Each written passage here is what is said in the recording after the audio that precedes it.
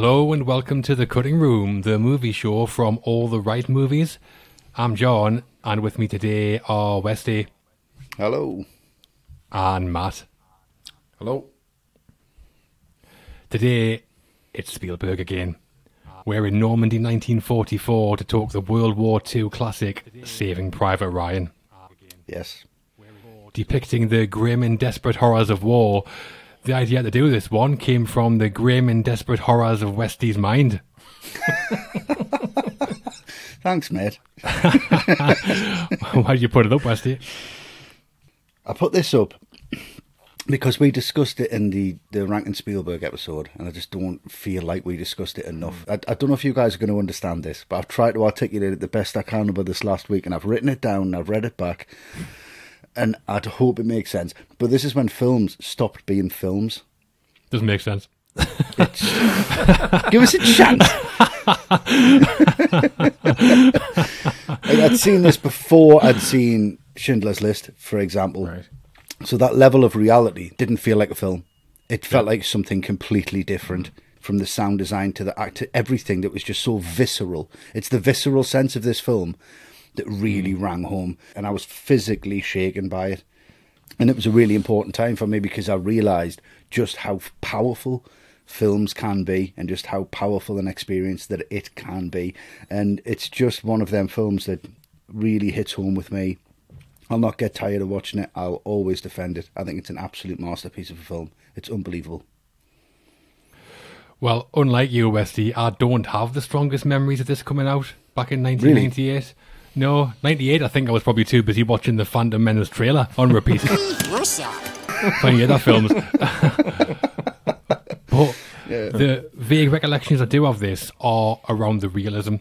How realistic a portrayal of the horrors of warfare it was supposed to be, and mainly seen in the depiction of the Omaha Beach landing at the start. Yes. We'll talk all about the beach landing, but Saving Private Ryan's about a lot more than that to me, and we're going to discuss all of it. I mean, Spielberg, Hanks, Matt Damon, all at their best for me. One of the most acclaimed World War II movies. It's still highly thought of now, based on a historic event, obviously, so lots to unpack with this one, I think. Yeah. I've certainly never seen Vin Diesel better than this. We all got a weak spot. Well, that's true. Well, yeah, not much of a push. And Matt, the fine instrument of warfare that you are, why do you want to talk about SPR? Yes, I am that indeed. Quite similar to both of you, really. I think this was one of the most hyped films I think I'd ever seen at the cinema at that point, because all I'd heard for months on end was how shocking this opening battle sequence was going to be. Yeah. And I was this, kind of slightly cocky 18-year-old who thought he knew everything about war films because I'd seen Full Metal Jacket. This isn't going to shock me. I've seen that one. I'd love to be able to see what I looked like coming out of that screening, because I imagine I was as white as a sheet. And I'd learned two things during that first watch of this film. One, I didn't know half as much about cinema as I thought I did. And I didn't know half as much about life as I thought I did, quite honestly. This is a film that genuinely changed me in quite a significant manner. And there's not that many films I can say that about. It's one I've got a real personal attachment to. And I'm so glad we've got around to it. Yeah. Yeah, great. We'll see you on the beach then. South Shields Beach, obviously. Omaha, no chance. No chance. The worst thing you've got there is seagulls. That'll be absolutely fine. We're talking Saving Private Ryan.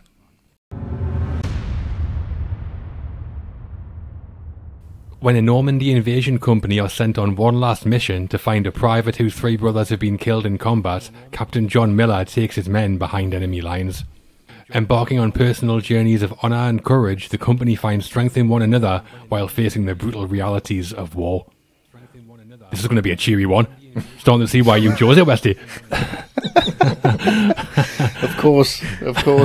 Directed by Steven Spielberg and written by Robert Rodat, Saving Private Ryan was produced by DreamWorks and Paramount, and there's a big main cast, but stars in the two leads, Tom Hanks as Captain Miller and Matt Damon as Private James Ryan.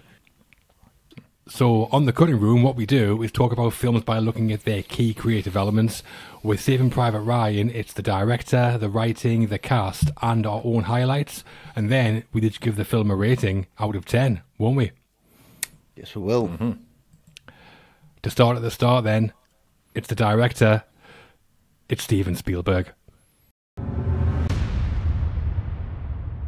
By 1998, Steven Spielberg was already a veteran of 18 movies, the most commercially successful director of all time, he still is, and a Best Director Oscar winner. And he went on to win his second for Saving Private Ryan. Mm-hmm. Deserved, Matt? How good is Spielberg's direction on Saving Private Ryan? Oh, I mean, to make a film like this that both reinvents and then defines the genre at the same time is a pretty special accomplishment, I think. And there must have been so many directors at the time who probably had ideas for war film that watched this went, back to the drawing board, lads. Just, Spielberg's done it again, because this changed how war films look forever. It changed how we talk about World War II and film. I mean, I was brought up on the likes of The Dirty Dozen and The Great Escape, and it's really difficult to imagine films like those, as brilliant as they are, being made today, because they made war look like an adventure. And Spielberg, arguably the first mainstream director, went, it wasn't, this is what it was like. Yeah. And everything that came after, not necessarily World War II, of course, but, Hacksaw Ridge, We Were Soldiers, Black Hawk Down, all owe a massive, massive debt to what Spielberg does here. Definitely. Because what he brings is a depth of realism we'd never seen before. And there's plenty of examples to talk about. The carrier lands on the beach, the door slams down, and before the soldiers take one step out of it, that German machine gun just bam, bam, bam, bam, bam, cuts them to pieces. In war films before this, someone gets shot. It's putting you in the carrier as well, though. That's the genius of Spielberg. He puts you at the back, and you see everyone falling in front of you, and you think, I'm done for here. And it's just complete panic. It's genius. It is. It's amazing, because before this, someone gets shot in a war film, a squib goes off, they'll cut to the chest and fall over. But not here. So if a director's job is to show you things you've never seen before, try to. I can't speak highly enough of what Spielberg does here and how he changed this genre forever. But of all people, do you know who turned it down, though, before Spielberg got it? No. Was it Michael Bay? It was Michael Bay, because he said he did not know what to do with it. I mean, of course he thank God. didn't. He didn't know what to do with Pearl Harbor. He still made that pile of shit. Yeah. Never knows what to do. Yeah, Spielberg, I mean, so many classics across so many genres, but his ability to tell an engaging, entertaining story in a visual way is pretty much unmatched for me. And I think Saving Private Ryan is one of the best examples of it. The visuals are breathtaking, which we'll talk about. The filmmaking techniques and innovations on display here are astonishing. We'll talk about that as well. But what I want to talk about now is the tone of the movie. I know that Spielberg saw the film as a passion project and an ode to his father, Arnold Spielberg, who had actually fought in the war. Spielberg never thought it would be a hit, though, and his first idea was about making a Boy's Own type adventure. That's Boy's Own magazine, not Boy's Own, with Ronan Keating and the lads. Thank God. Just standing up off the stools as the landing craft hit. Key change. But when he started interviewing veterans, Spielberg ditched Keating and the boys in favour of presenting realism on screen. And I can't personally comment on how realistic the battle scenes are in Saving Private Ryan, thankfully, but I can talk about how they feel to watch, and they feel horrible. I mean, we've seen the horrors of war depicted on screen before. The Ride of the Valkyries and Apocalypse Now springs to mind, but nothing feels like this to me. The toughest to watch battle scenes I've ever seen. It looks like hell on earth, which is the idea, and I can only imagine is surely realistic. I mean, there are many, many World War II movies, classic ones as well, but honestly, I think objectively, Saving Private Ryan might be the best of the lot, and up there among Spielberg's best too. That's how good it is. Yeah, I have to agree. So what do you think, Westy? I think as a director, he's earned his place now. He knows what he's doing, and he has such a grasp of cinema now that he can really hit home what these guys went through and what his dad went through. And I think that's this is a real personal film for him. It's the first time Spielberg's never used music to reinforce the visuals. He's used sound design, and the sound design in this is beyond compare.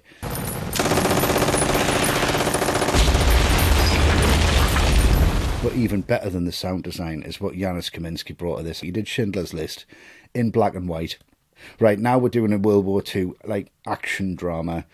And Kaminski, absolutely brings his A game. Like, it's one of the first times that you see that 45-degree shutter, which is a really fast shutter speed, so you see everyone moving. I mean, Scott used that in the opening of Gladiator. You know, you see all of the movements, you see every frame, and actually fixed on like vibrating boxes onto the camera itself, so that when the guns are shooting, it feels like the camera is the gun and it's going off at the same time, which matches the sound design, which is why I've mentioned that. So the visuals and the audio and the acting and the camera movements all just tap into each other. Who else could do that? I mean, Terrence Malick had a really good bash with The Thin Red Line, which came out the same year. But the poetry in that, you know, the deep meaning in that, it doesn't have the visceral element that this does, and I think they both reinvented it. It's just an incredible piece of work from start to finish. There's such like a dedication to the filmmaking in this. It's a dedication, and you are dedicated to watching it, and I love it for that. It's fantastic. Yeah, and Saving Private Ryan, Kaminsky had an idea where you mentioned there, Wesley, typically a camera shutter's apparently set at the 180-degree angle, and Kaminsky said it 1945 degrees, which shortens the amount of time the film's exposed to light, which makes the image look much sharper. Yes. And then when it was processed, he had the film run through the developer more than usual as well to achieve a washed out look. And then that saturates the colour by about 50 to 60%. That all works brilliantly. It gives the visuals a real 1940s authenticity, I think, but it still looks quite modern as well. Yeah. When that came on television, people were turning the saturation up on the telly and had to have like a disclaimer saying, this is how it's supposed to look. Yeah. It's fine. Right, yeah. Yeah, people like turn it up, yeah. Well, as I mentioned there, Spielberg won his second Best Director Oscar for Saving Private Ryan, but the film did miss out on Best Picture. You know what won? Yes. Oh, yeah. Shakespeare in Love. It was. Shakespeare in Love won 7 Oscars. Stephen Warbeck for Shakespeare in Love. For Shakespeare in Love. Shakespeare in Love. Shakespeare in Love. The Dame Judi Dench. And the Oscar goes to Shakespeare in Love. Furious. Well, to finish on Steven Spielberg, we have a question from one of our patrons. So, a benefit of being in All the Right Movies Patreon is that we'll answer your questions on the show, and we have one right now from our very own Private Ryan. That's Ryan Shippo. So, here's Ryan. He's gonna love that. Hey guys, hope you're doing well. I've got a quick Steven Spielberg question for you. It seems like that guy's been making great movies for almost 50 years. In your opinion, what genre does he do the best? Thanks. Thanks for that, Ryan. Good question there, Matt. What do you think? Spielberg's best genre? If I say the fantasy genre, I think that for me, that would cover his like sci-fi and action films under that umbrella for me. Right, okay, yeah. And because he's made some great like grown-up dramas, this Schindler's List, I'm a really big fan of Munich. I love that film. But sometimes when he makes those types of films, he does get on the soapbox a little bit too much. You know, like Amistad looks great, but it's 2.5 hours of lecture about slavery. And I know that slavery is bad, I don't really need that. So I'd say his fantasy films is where he's at his best. Good shout. And Wesley, Spielberg's best genre for you? Spielberg's best genre is one that no one talks about, and one that he's incredibly good at, and one that he hasn't explored enough, and that's the horror genre. Because I think Jaws is an incredible horror film. That's a horror film. Saving Private Ryan is a horror film, more or less. Look what he can do and how he can make you feel, how scared he can make you feel. I was sitting there physically shaken by what he can do and what he can accomplish with sound and visuals. It was his absolute idol. Hitchcock? No, I think it's like Matt said. It's for me, I mean, Raiders of the Lost Ark is one of my favourite films of all time. But I think it's when he really explores human emotions, no matter what film it is. You always feel something with a Spielberg film. So any genre, really, I think he's going to be applauded at doing. I mean, West Side Story, I thought was fantastic. You know, it's musical. It just looks beautiful. But for me, my favourite genre that Spielberg does is horror. Sorry. Fair enough. Saving Private Ryan, though, one of the great war movies, and Spielberg deserving of that Oscar? Oh, absolutely. 100%, yes. Should have got 5 for it. Saving Private Ryan was written by Robert Rodat. He was Oscar nominated for the film, and when you look at the other bodies of work over the years, it does stand out as the jewel in his screenwriting crown. How good's the writing here, Matt, on Saving Private Ryan? I think it might be the most underrated part of the film, I think, because one criticism I see this film get all the time as people say, oh, it's a great battle at the beginning, great battle at the end, nothing in between though, which I couldn't disagree with more. The middle is the heart of the film, and the heart of the film is that unit, because you feel it every time one of them gets killed, and that's in the writing. And the characterization might be broad strokes, okay, but it all pays off. So you've got Mellish, the Jewish character, wisecracking, but that pays off in that amazing scene where all the German POWs will walk past him, and he takes out his Star of David and starts going, Juden. Like, fuck you, I'm Jewish. Look who's captured you. Brilliant. Or Ivan, the more cynical of the unit, the one who hates the mission from the get-go.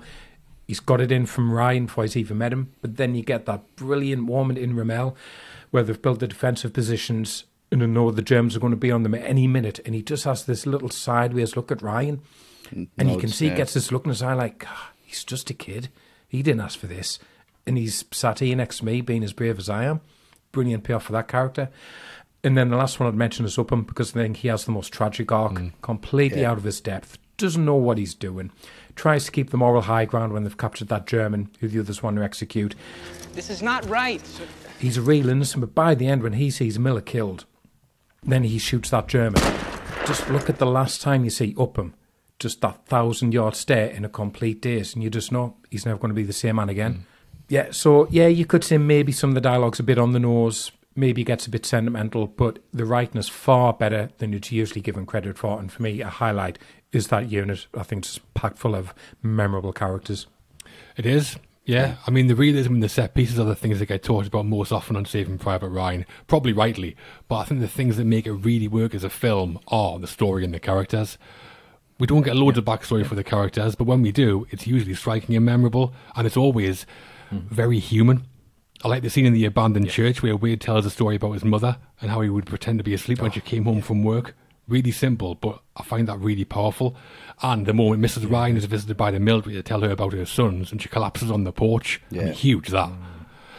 And the narrative is excellent. Searching through a war zone for one man to get him home because his brothers have been killed. I think that's a very good concept. And bookending that with two superb 25-minute battle sequences, I think is a great idea, structure-wise.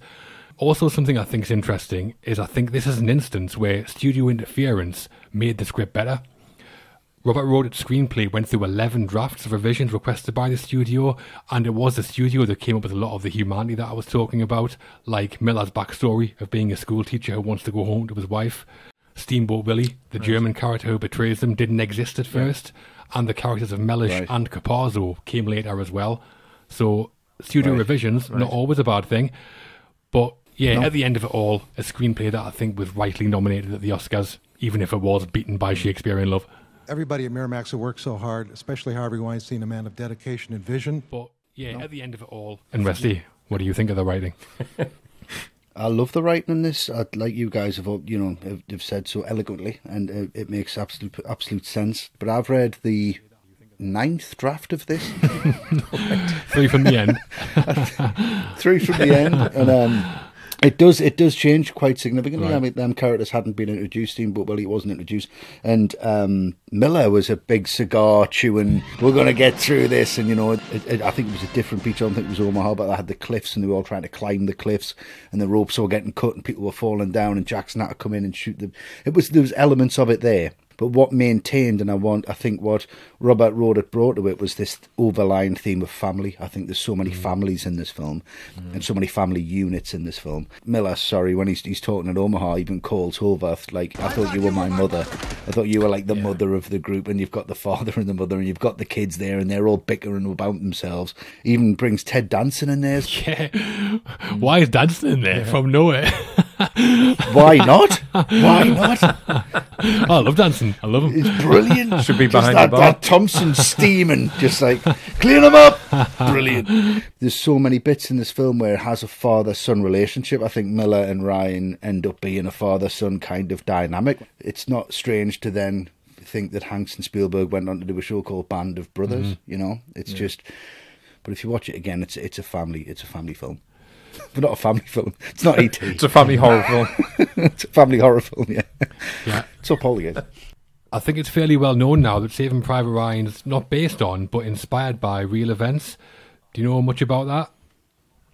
I know there was 4 brothers who were... Was it 4 brothers or 3? And they were in the... It was the Navy, though. It wasn't the Army, right? And they were on separate battleships. I can't remember who it was. Yeah, so Robert Rodat came up with the story in 1994 when he saw a monument in a cemetery in Tonawanda, New York. The monument was to the Nyland brothers.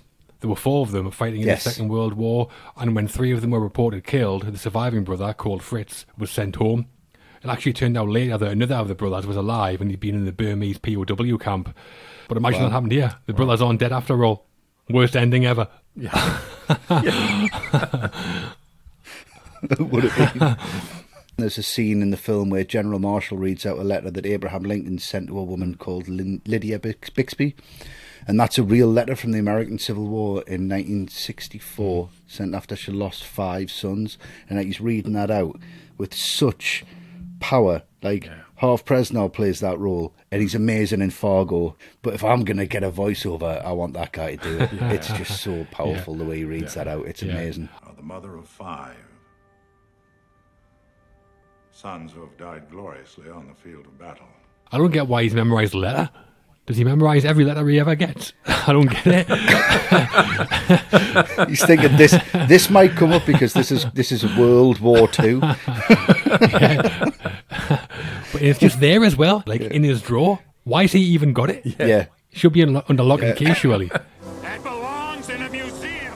It's like the Hateful Eight when he's got it in his pocket. It's a letter from Lincoln. Letter from Lincoln. Well, some doubt's actually being cast on that letter now because apparently historians now say only 2 of the dear Bixby's sons died and at least 2 of the others deserted, like ran off. Right. All right. So General Marshall wrote it just to have that speech. Yeah. So inspired by real or not real events then, and Robert Rodat carried across that reality of war aspect into the rest of Saving Private Ryan's script to produce a very good screenplay, we think. Oh, yeah, I think brilliant. It's wonderful. There's a large cast and ensemble feel to Saving Private Ryan, but in terms of star quality, there are 2 standouts, and that's who we're going to go into some detail on now. Tom Hanks is our lead, Captain John Miller, and Matt Damon as the private he's trying to save, James Francis Ryan. Westy, you love Tom Hanks, surely. How was he here? Yeah. Isn't he great? Yeah. He's just... I think this is like his best performance, and it was a hard one because he is such a lovable character, and very rarely do you see Tom Hanks die in a film. Yeah. Very rarely do you see him, succumb to what he has to succumb and sacrifice his character for something else. And I know that he was really reluctant to do this film because he was best friends with Spielberg, and he said, if we work together, this might be the end of the relationship.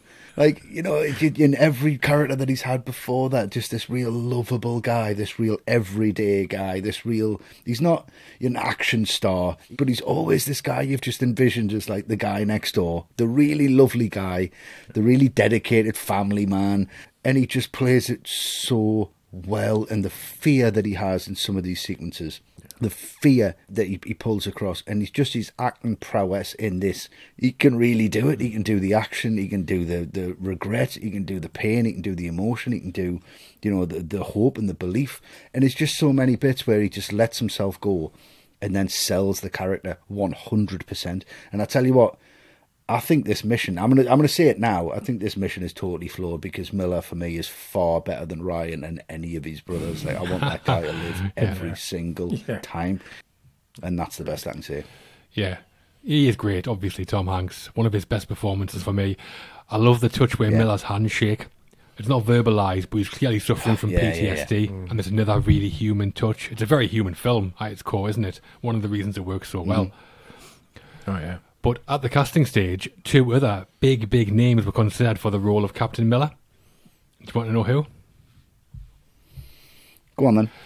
Yeah, no clue. Mel Gibson and Harrison Ford. Oh, of course. Right. Yeah. Right. Well, obviously, Ford's in Yeah. Spielberg touches. Ford's Private Ryan at one point. Yeah. A really old private. Yeah. But I mean, Gibson would have probably switched sides halfway through.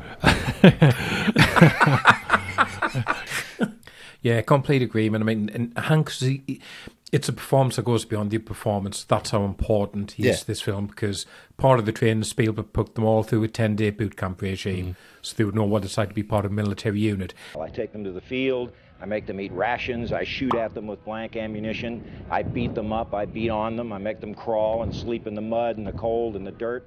And Hanks had already done this because he was so obviously he's in Forrest Gump, and there's the Vietnam section of that film, so he'd done it for that. So he kind of knew what to expect, but the rest of the cast had no idea how hard it was going to be. And after a few days, they all, like to a man, took a vote to stop. But Hanks, the only one who said no, overruled them all and said, no, it's got to be done. We've got to get through this. Yeah. And also because of that, in 2006, I think it was, he was inducted into the US Army Rangers Hall of Fame as an honorary member, and that's mainly because of this performance in this film. Yeah, the guy that ran the training camp was called Dale Dye. He has a cameo in the film as well. Yes. Do you know who he plays? He does. We don't know where the hell he was dropped. I don't know his name, but he's in there with the general at the start, isn't he? Yeah, he plays one of General Marshall's aides in the scene with the Bixby letter that we talked about. Yeah. And the nice touch with the boot camp was that Spielberg made every cast member do it, except for Matt Damon. He did that because he wanted to create some resentment between the others and Damon, that he was being let off easy, a bit like the character in the film. Yeah. And one Matt to another Matt. Matt, what do you think of Matt Damon as Private Ryan? Matt? Lovely segue, lovely, flawless, seamless. Brilliant. What do you think of Private Ryan, Private Bartley, Matt? Matt Damon in this. It's not a bad performance. I just think they've maybe missed a trick by not casting a complete unknown in the role. I just think if they'd cast someone... They did earlier, and did that's they? where you go, yeah. Oh, the Nathan that guy, Fillion bit. who you think's Ryan, and then you don't really care. You just say, "Is this?" I told you he was an asshole. Like nobody cares about him. Yeah, that's a good point, because I just think if they'd cast someone who you wouldn't look twice at in the street, like for example, I wouldn't take him out of the role because I think he's brilliant as Upham. Yeah. But imagine Jeremy Davies playing Ryan. Like the unit go all that way and they lose two of the men, and it's for this scrawny little guy. I'll leave him there. Not Matt Damon, looks like the all-American college quarterback. Yeah. And I think, because of Good Will Hunting, he's up on the poster. His name's on there now. Yeah. And he's already saucy. You know they're going to find him. So there's no tension over that. And I just think if they had cast an unknown, there would be this question mark over the whole film. Are they actually going to find him? Is he going to be worth it? Now, I like the fact he's a little annoying. He is a bit of a brat. But when it comes down to it, I understand why he says he wants to stay, because they are his only brothers that he's got left now, this unit. And, that bit at the end when the bridge is being attacked and he's just howling like a baby, that really brings home how, young he is, which I find very affecting. So definitely not a bad performance at all. I just think if they'd gone another way with the casting, it could have been a bit more interesting. Well, at the time of casting, Ethan Hawke was considered to play Ryan. So was Neil Patrick Harris. Right. That would have been good. Well, Edward Norton was offered the part, but he said no because he wanted to play a Nazi, not in this film, in American History X. He did that instead. Oh, right, yeah. Which made his career, to be fair. It did. Yeah. And Matt, you might be interested in this. Spielberg did cast Matt Damon because he wanted an unknown actor. But between being cast as Ryan and the film coming out, Damon starred in Good Will Hunting and won an Oscar for writing the screenplay. So he wasn't famous when he was cast, intentionally. But by the time the film came out, he was famous. Right. And actually, I think it works better that way, because after looking for him for an hour, when he shows up, it's much better that it's Matt Damon than it's somebody that we don't know, I think. Right. Okay, fair enough. With a bazooka as well. Brilliant. It's great. It's exactly the best kind of Matt Damon. It's like Ramble. Bazooka Damon, my favourite. How'd you like them apples?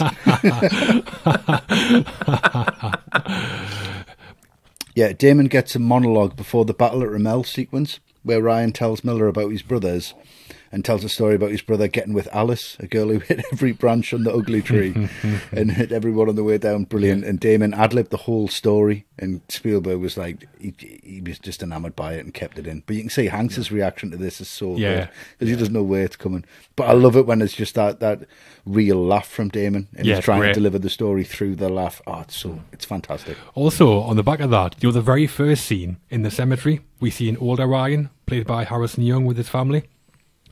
In the novelisation of the film by Max Allan Collins, there's more dialogue in that scene, and Ryan calls his wife Alice. suggesting that he married the girl from his story, which is a nice touch. Wow, really? Right. Wow. He didn't earn it then, did he? Sloppy seconds after his brother. Oh. Yeah. Don't do it. This goes all like that. As we mentioned at the start of this section, there is an ensemble feel to the film, and the rest of the company. Tom Sizemore as Horvath, Edward Burns as Reuben, Jeremy Davies as Upham, Vin Diesel as Capazzo, Adam Goldberg as Mellish, Barry Pepper as Jackson, and Giovanni Ribisi as Wade all get their moments. And in the two big names, Tom Hanks and Matt Damon, they lead the film very well. They do, yeah. Yes, yeah. Mm-hmm. An epic war film, so we had a lot of epic moments to pick from when choosing our highlights from Saving Private Ryan. Matt, what are you going for as your highlight? Well, where are you going to start first? But Omaha, Of because course. there've been many films where I've cried at the end because of what's happened to a character. This is the first and probably only film where I'm crying after 20 minutes. There's so many stories, isn't there, if this film been screened for the veterans, and it would get to this part and they would be putting their hands up saying, look, you need to stop it, or they would have to walk out because it's not realistic. And the sheer craft that Spielberg brings here is incredible. But it never feels like he's showing off. None of this is cool. Everything there is designed to, and Wesley's going to like this word, everything's designed to horrify. And it's packed full of little touches that I'd never seen before. Lord, you're cutting out when they dive over the sides into the water. The fact that some of the soldiers don't even make it to the beach and they drown because the equipment is too heavy. And that beach just swimming in blood by the end. And that shot you get when Miller picks the helmet up and it's full of other people's blood, but he just rams it on his head and the blood is pouring down his face. For me, that's the most indelible image of the film. That sums it up to me. Well, that shaking hand as well, isn't and it? The shaking hand and the sound, those brief glimpses you get of men with limbs being blown off, the blood spin on the camera. It's, as we've said, it's hell on earth. But even when the Americans get to the top and they overrun the German positions, what's really clever, Spielberg doesn't give you a sense of victory. There's a really telling reaction from Miller when he sees the Americans laughing about shooting the surrendered Germans, or when they yell, "Don't shoot, let them burn." Let them burn! And I totally get their reaction after what they've been through, but the way Miller looks at them tells you all you need to know about the true horror and cost of war. And this sequence, for me, it's not lost one bit of its power. I mean, the location's excellent. I mean, famously shot in the south of Ireland, a place called Curraclaw. Really, really well placed, that. Cool. It was originally supposed to be Horden Beach in County Durham, just up the road. Oh, well. Yeah. Which about I would 15 have minutes been away there. from us. Just be like, I'll be the guy who looks for his arm, because that would have been me. It's running about, for fuck's sake. Been here 2 minutes. Yeah, I mean, it's a massive sequence. Spielberg didn't storyboard any of it to create the urgency and intensity that he wanted. And I like how he shoots the whole thing from 3 points of view. We get Captain Miller's point of view, the German machine gunner's point of view, where they're just like shooting fish in a barrel. Incredible POV, that. Yeah. And like a characterless camera that seems to move freely throughout the beach. And on top of that, we get underwater shots, slow motion, time-lapse shots. It's all just incredible filmmaking, I think. Yeah, I mean, I think this sequence alone would put this film in Hollywood history, but it was a huge production. I think the budget was $70 million, and the sequence alone cost $12 million of that, and it took 61 days to shoot, and 25 of those were just on the opening sequence alone, and there were 1,000 extras in total for the film. Massive. Worth it, though, surely. Yeah. Oh, yeah. Do you think that was down to it not being to it not being storyboarded and to it kind possibly, of having that feel? Yeah, possibly. Yeah, I mean, we've talked about how realistic the film feels to watch, and they went to some lengths in the production to achieve that. Like, real amputees were used when they see that guy get blown and his leg comes off, and then it still goes to Miller. Like, it's an explosion, and then we're just going to use the same shot. Yeah. That's absolutely incredible. Like, local reenactment groups who specialised in World War II were cast as extras in the battle scenes. Great. Gunfire sound effects were recorded from live gunfire from World War II weapons, which you can tell. When it cuts into that German bunker and it's just... It's just, it's horrible. It's a horrible sound. You know, and 2 of the landing craft used in Omaha Beach scenes were actually used in World War II. There was 40 barrels of fake blood, which is what lines the whole sea, and 17,000 bullet squibs were used. 17,000 squibs. And you know, one of the best ones is, that people don't normally realise, is when his battalion sergeant's on the ground and Wade's there, and the guy on the left-hand side gets hit in the canteen. It starts as water and then comes out as pure blood. It's a tiny, tiny, tiny thing. But for me, it just totally adds to it, because he's just like, oh, God. You know, and he's give us a chance, give us a chance. It's just so well done. Yeah, it's a great detail. I think maybe the most impressive thing about the realism is how it was perceived by actual veterans. After the film came out, the Department of Veterans Affairs in America set up a special number that former soldiers could call who were traumatized after seeing the film. And there's a renowned military historian called Stephen Ambrose who appeared in World at War, the acclaimed World War II documentary. A special screening was arranged just for him, and 20 minutes in, he had to ask for it to be stopped because he couldn't handle it, like you, Matt. He said he was watching. He said watching all the things interviewees had been describing to him for 30 years, and he just couldn't take it. And last but not least, James Doohan. You know who James Doohan is, right? Scotty from Star Trek. Scotty from Star Trek. He was there in Normandy. And he was shot 6 times and lost his middle finger. And he praised Spielberg for how realistic it was. So, I mean, if it's good enough for Scotty, good enough for me. What is it? Well, it's green. The chances of getting a Star Trek reference in a Saving Private Ryan, I thought, were absolutely nil. Fair play to you, John. Slow hand clap. Slow clap. I'm more impressed than Asim. And Wesley, what's your highlight in the film? My highlight is what people kind of don't really think about. I mean, we've got... There was a couple I could have touched on, because you guys kind of bagged the start and the end, which is fair enough, because they're 2 massive sequences. Huge. But for me, there's the radar tower that kind of... It happens in the middle of their trip to Ramelle, and they're almost there, and it's Miller talking to the rest of the group, and none of the other group or none of the squad agree with it, and he plays the father figure. And when he tells Hovarth to shut up, maybe you should shut up. Oh yeah, that really, like, it breaks my heart. Maybe you should shut up, and it just breaks me heart. And then he says, "There's the line in there, you know, when is the last time you felt good about anything?" And to me, I was like, wow, we've all been through that in COVID. Like, you can turn around now and just be like, you can tell the hopelessness of this. It's just, when's the last time you actually, you know, celebrated anything? You can imagine the hell that they've been through for the amount of time that they've been through it. And the great thing about this sequence is that it was done completely on the fly. They were meant to attack the radar station, and Spielberg had the camera going up behind each one on the steady cams, and then going up behind each one like a really erratic camera, and was going to cut that together. But the light wasn't right. It was completely overcast. It looked rubbish. And Spielberg's like, right, we're going to see this from Upton's point of view. And we're just going to give him like a little, because that comes from nowhere, that little telescope. And he's like, well, just give him that. He's bound to have it. He's a nerd. So he's got it and he's watching it. So just put loads of haze, loads of smoke machines in there. And they just shot it from his point of view, which is absolute genius.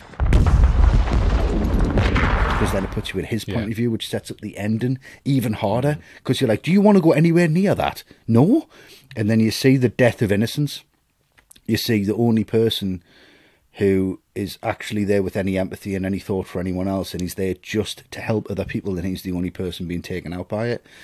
And they don't know what they're doing, and you kind of just lose all faith and all hope. And you have one of the best moments from Hanks for me, when he just finds his own space and he just walks into the radar tower and just breaks down, thinks he's looking at the map, and he loses it completely. And he's just so done with everything, but he has to hold it together as a father figure. And I think, again, Spielberg really, really related to that. And I think this whole sequence is just about him coming out and saying that, and then realising he's got to tell the truth about himself.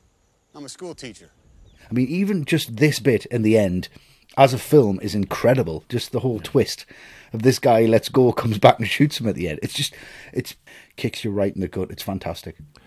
Yeah, where Wade dies is one of those moments of humanity that I talked about. Wade's already told us about his mother earlier, and then when his final word before he dies is mama.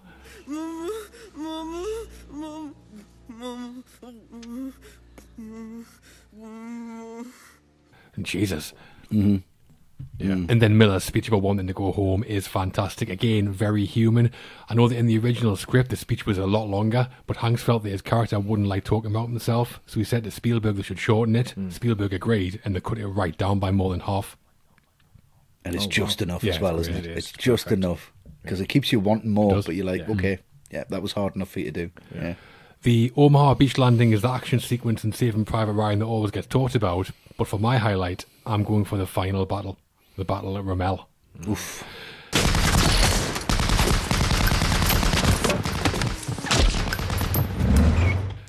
Again, the level of action movie making is just off the charts. The shaky handheld shots are here. Spielberg moves us around this ruined town and it's always crystal clear what's going on. But I mentioned earlier how the battle scenes in Saving Private Ryan are tough to watch, and it's this sequence that I was mostly talking about. The scenes where the company are waiting for the Germans to arrive, they're just sitting around talking, telling each other stories and listening to Edith Piaf. The tension, knowing what's coming, I just find it unbearable. And then when the action starts, the teams start getting killed one by one, and each death's really memorable. Jackson dies when a tank blows up the bell tower. Horvath dies a slow death after being shot by a German soldier. And the most memorable and worst kill has to be the fight to the death between Mellish and the German soldier. Honestly, this might be the hardest scene I've ever watched. First time I saw it, it was in my head for about a week afterwards. I mean, Adam Goldberg played Eddie in Friends. Now, I want to hear you say, you want me out. I want you out. No. I want to hear it from your lips. But even that can't lighten the mood here. It's tough stuff to watch that. I mean, there's thousands of war movies, just World War II movies even, and I've never seen any battle scenes anywhere that I find as unsettling as the ones in Saving Private Ryan, and especially in Ramelle. And that, I think, is one of the main things that makes Saving Private Ryan so great. Yeah, it's brilliant from Spielberg to put that visually and emotionally in there, that the slowest death in the film is a Jew killed by a Nazi. Is tortured, basically. Shh, don't tell anyone about this. We're killing you and we don't want anyone to know. And it was just it's the Holocaust in one scene. Basically. And it's the Hitler Youth knife that kills him, that he got in the trench. Oh, awful. So there's this whole thing that comes around, and he's like, well, the person who needs to suffer the most by this hand is the Jewish character. Absolutely. Spielberg's genius in doing that and pulls you through it. Then, when they're waiting and them tanks are coming and it's just rattling. Horrible. Oh, the tension is insane. And then Ryban comes round on that little bike and he's like, oh, there's loads of them in the flank. And Ryban's like, well, they're going to take my flank. I'll be like, right, see you later. I'll be like, I just felt like running. Fucking out of there. Yeah, I mean, I love this sequence as well. I can barely watch the Mellish death anymore. You know, I do feel like just skipping it, leaving the room. It's just beyond horrible. But the big difference between this and the Omaha sequence is that this wasn't based on a real event. The battle in the town are both made up for the film, although there is a real battle that it took some inspiration from, and that took place in a town called Lafayette, which was 3 days after Normandy.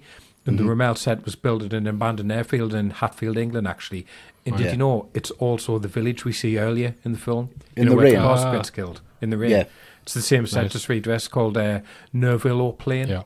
Just shot from different angles, wasn't it? Yeah, that's amazing. I think the bell tower's the same one that Jackson's in when he kills the sniper. Right.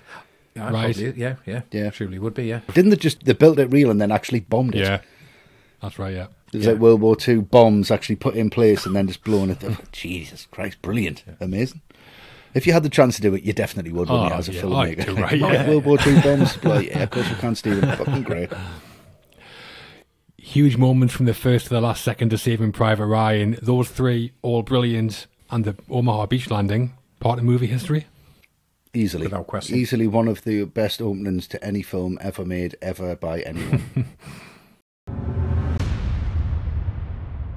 Westy, you're up first, please. Your summary and score for Saving Private Ryan. I'm going to get a bad rep for this because I'm just getting everything top marks over the last... What's it? Well, how many we've done? 8 or 9? Like the last 8 or 9 videos? I'm like, I mean, I cannot wait for something coming. I mean, something's coming up in the future that I'm not going to give anything past a 3, I think. Maybe. No spoilers. What?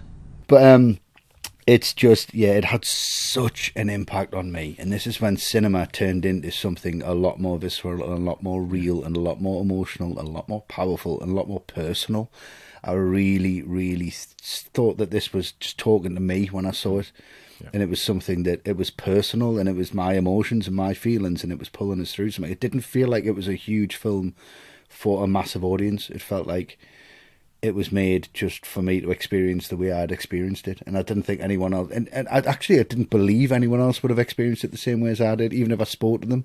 Like, I spoke to my brother, I spoke to my dad after it, and they were like, that was fantastic. I was like, oh, but you didn't think it was as fantastic as I thought it was fantastic. Like, you didn't get it on the level I got it. And I'm still the same now. I'm still really protective of this film. Yeah. It's when I completely abandoned the Oscars and just said, they're not worth fucking shit. The other guy that we really need to thank, though, is Harvey Weinstein. Here he is. But I can't tell you what won anything after 98. I didn't care anymore. I just did not care. It just wiped that out. And it put, like I said, it put Spielberg up there as one of the greatest filmmakers of all, the best of the best. There wasn't anything better than this. It's just the craft of filmmaking, and it's going to live up there with anything else that I've seen, that anything else with that kind of impact. It's just an incredible film made by an incredible filmmaker and an incredible time with an incredible cast. So 10 out of 10, obviously. Yeah, to the surprise of nobody, I'd imagine. Yeah, well, classic. As we've talked about, the level of filmmaking here is incredible. The battle scenes are sensational, some of the best ever put on film for me. That alone makes it a great war movie. But also, the writing isn't found wanting either. There's a really unique narrative which runs through everything, which works really well. The cast are all at their best too. One of the best collaborations between Spielberg and Janusz Kaminski. If anybody said to me this was their favourite Spielberg film, I'd be fine with it. That's how great I think it is. The greatest World War II movie, in my opinion. For me personally, though, I'm not a huge war movie fan generally, and this isn't one of my favourite films. It is a great film, and for me, it's a 9 out of 10. Okay. Wesley's furious. That's fine. I just don't understand what you mean. That's not that. Yeah. It's okay. Yeah. Fine. And Matt, your summary and score, please, for SPR. Come on, Matt. Imagine thinking Shakespeare in Love is a better film than this. Imagine trying to make that argument. Being that stupid. No. Very similar to Wesley, to be honest, because I do genuinely remember coming out of this and just feeling so shook by it. And it was a film, I was literally thinking about it for weeks afterwards, moments, images just lodged in my head. And I found it, as Wesley says, a very humbling experience actually to watch this. The craft that Spielberg displays, second to none. And yes, he's a sentimental filmmaker, but here, that sentimentality is completely justified. In hand with the craft, the emotion behind it, he's created something that no war film since has come close to equalising. Performances are brilliant. This is easily in my top 5 Spielberg, and therefore it's just an easy 10. Lovely. So overall, that leaves Saving Private Ryan with 29 out of 30. A whopper. That's not a whopper enough, though, is it? I knew you were furious, I could tell. I'm fine. No, I totally respect your opinion. So Shakespeare in Love all over again. Well, that's it for this episode. If you like what we do here on The Cutting Room, you can access bonus episodes of the show by supporting us on Patreon. You can also get access to over 200 hours worth of All the Right Movies podcasts and lots more. And you can also get those podcasts on our website. 79 pence per episode, which is a steal. Oof, they're like 2.5 hours long, aren't they, for 79 pence? And there's so many on there, all the classics. They're all massively researched and, at least 2 hours in length, so very in-depth. So go and take a look. But for now, we're going to say goodbye, and thanks for tuning in, everyone. Yes, thanks, guys. Thank you. Oh, you know what, though? You know what would have been really good if we could have done it? What's that? If we'd done this on location, actually went to Normandy, got like some authenticity to it. That would have been unreal. Respectful. That would have been class. Yeah. Like on the beach. Oh, yeah. That would have been brilliant, but I have all my notes in front of me here. Can I take my laptop?